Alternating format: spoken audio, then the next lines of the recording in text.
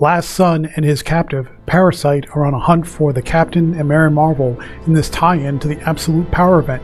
But is it worth the cover price? Let's find out. We're going to talk about it right here in our review of Absolute Power Task Force VII #1 from DC Comics. See you in 3.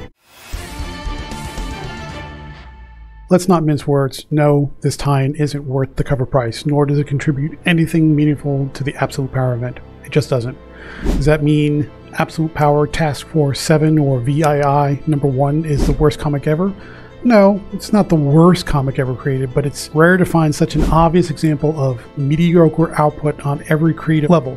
Truly, this comic feels like it was made by middle schoolers for middle schoolers. Yeah, it's that kind of issue. Leah Williams, who's the writer on this particular issue, begins her disappointing tale with Amanda Waller inspecting depowered, captured heroes and villains in her government-sanctioned prison. We learn through the conversation between Waller and Last Son, who is the Superman-styled Amazo robot that's part of this Absolute Power event, that the Captain and Mary Marvel barely escaped capture thanks to Wonder Woman's heroic sacrifice in the Wonder Woman issue. Side note, excuse me, Mr. Reviewer, sir, what are you talking about?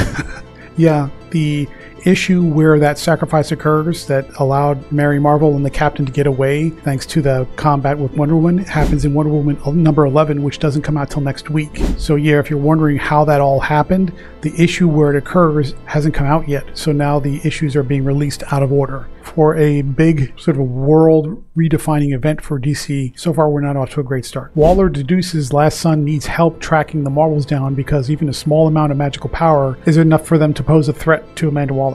She decides Parasite is going to be selected as the type of power-sniffing bloodhound Last Son needs to figure out where the Marvels went, because Parasite has been starved for energy for several days or maybe even weeks. We're not quite sure. It's never really defined.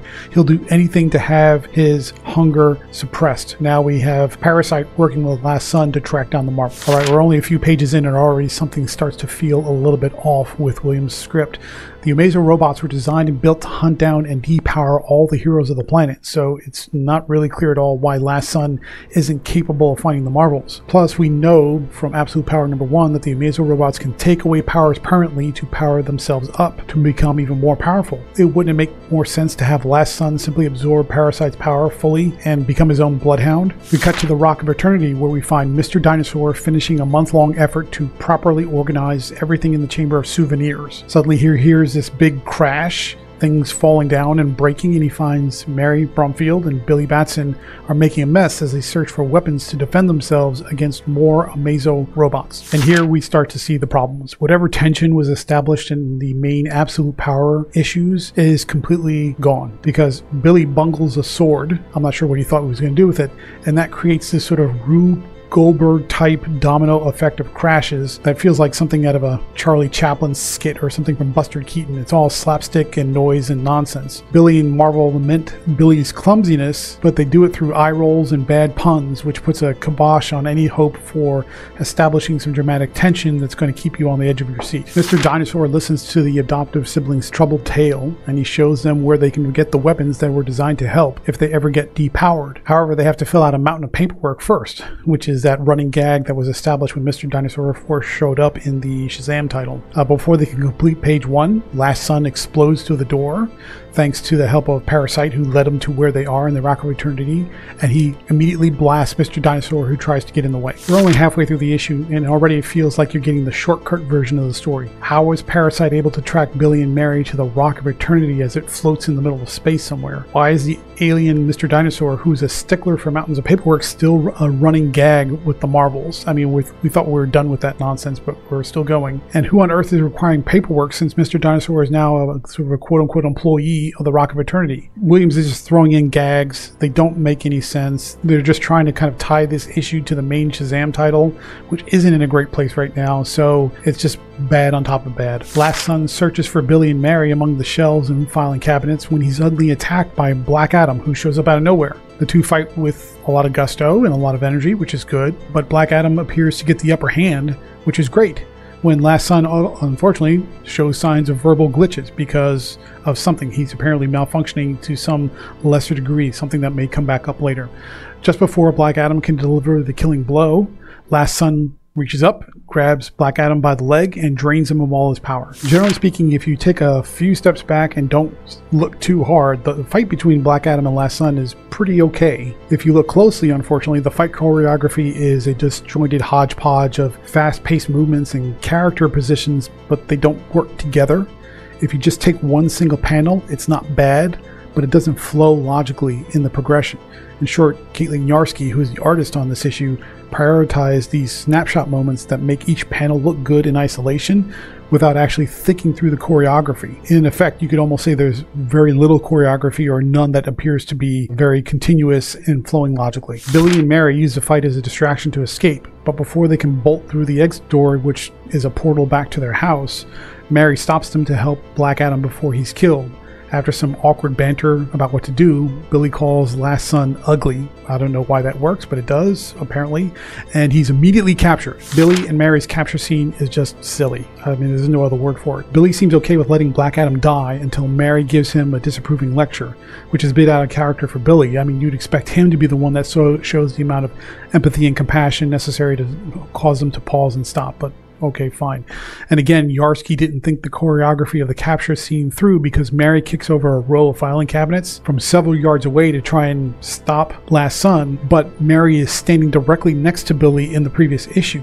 So all of a sudden she sort of magically teleports several yards away. Again, it's the idea of Yarsky using individual panels to make them look good, but not thinking through the flow of how that action sequence is supposed to work. For no apparent reason whatsoever, we cut to Steve Trevor as he exits a helicopter after landing on Gamora, where Amanda Waller has set up her prison for the supers. Last Son greets Trevor and escorts him past numerous cells, some of which contain Billy and Mary, so we know that they've been captured and now imprisoned. And the issue concludes with Steve Trevor being led into a room for a meeting with his new boss, who is Sarge Steele. The way Caitlin Yarsky's drawn him, apparently he has both of his human hands. Talk about a jarring shift out of nowhere and a pointless conclusion.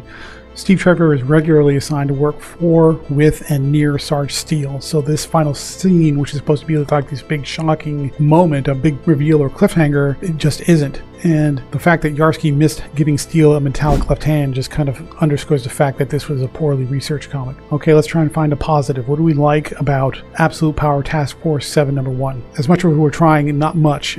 If you're a completionist and collect everything about Absolute Power, it's not the worst comic in the world. I mean, I know we're picking on it a lot, but it's really not that horrible. I mean, if we're looking for an absolute positive, probably the best thing is the coloring by Alex Guimarães. The story and the rest of the art, maybe not so much. Okay, what didn't we like about Absolute Power Task Force 7 #1? Leah Williams' plot is a clunky mess. The plot is disjointed, it's pointless. The character voices are off, and Yarsky's admittedly decent figure work, and the figure work is decent, is offset by really strangely poor choreography in every scene that has action. Oh, and if that wasn't bad enough, a second side note, there's a pretty big action scene that's depicted on the main cover. That action scene never takes place in this comic. So if you're a stickler about false advertising, this is another one of those issues. Just thinking about the overall assessment, if you need to have everything about Absolute Power in your collection, you can pick up this comic. That said, if you're financially responsible enough to only buy comics that weren't written and drawn at an amateur level, and that's what it really feels like here, please avoid this issue. Just save yourself the money. So final thoughts, what do we think about Absolute Power Task Force 7 #1? All the urgency, dramatic tension, and seriousness of the main event is just tossed out the window in favor of a silly, disjointed, poorly constructed mess of a comic. Williams' script has all the weight of a deflated balloon. I mean, there's just nothing to it. And Yarsky's confused action choreography is shockingly unskilled. I mean, really disappointing work from Yarsky on this one. Therefore, we're going to give Absolute Power Task Force 7 #1 a 3.5 out of 10. In every sense of the word, this comic is just a waste of time. If you're a completionist, get it. If not, don't bother. But let me know what you think. Are you loving Absolute Power so far? If you are, leave a thumbs up. Let me know. And if you're not, leave a comment down below and tell me why you're not loving it. I want to see if your opinion matches up with mine. Also, if you want to read the written version of this review, there's a link in the description, so go ahead and give that a click and read through to your heart's content. Otherwise, thank you very much for joining, and if you like more reviews just like this one, stay tuned through the outro.